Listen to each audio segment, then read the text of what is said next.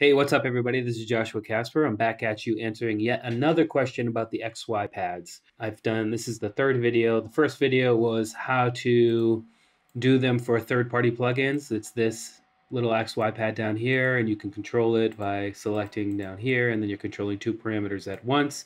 I also showed you how to configure it so you can add or take away parameters from the menu, and also some devices that are large don't have any options here. I showed you how to add those options to it for any situation.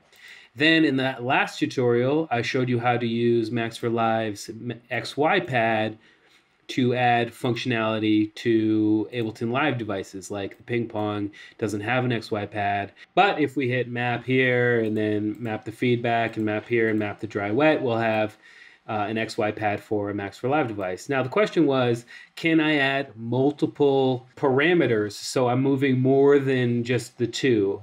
But using the same XY pad. So maybe we want some reverb on there, and I'll put the reverb right there.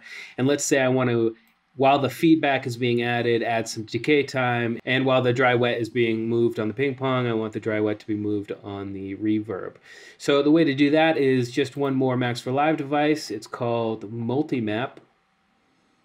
Let's see where it is. Multimap. If I drop that right here, I'm actually going to use two because I need two sets, and we can have up to 8 now. So we can have up to 8 different parameters being adjusted by the x-axis and 8 different parameters being adjusted by the y.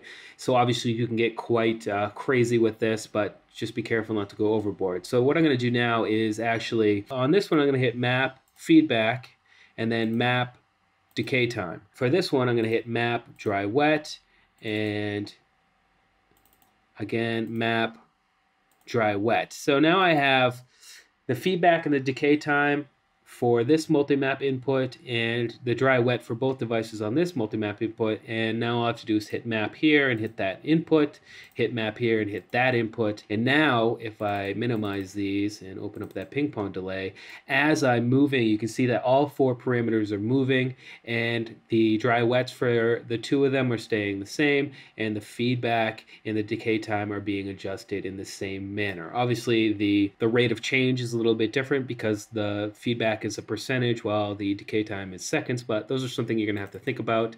Also, you can come into the multi-map and adjust the minimum and maximum values. So let's say, for this dry wet, I never really want it to be 100%, but maybe something around 80 for both of them, so nothing ever gets too crazy. You can also adjust the curve, so you have like a lot more control if you do it this way than if you just use the third-party version, which only allows you 2 parameters. But this way you can add up to 8, and you can also adjust the minimum and maximum. You can also adjust the curves, and you can adjust a lot more. You can adjust the curve on the XY pad itself. You can adjust the curve on in these parameters individually. Just a lot more control, especially if you're doing a live set. You might have your own particular thing you're going for.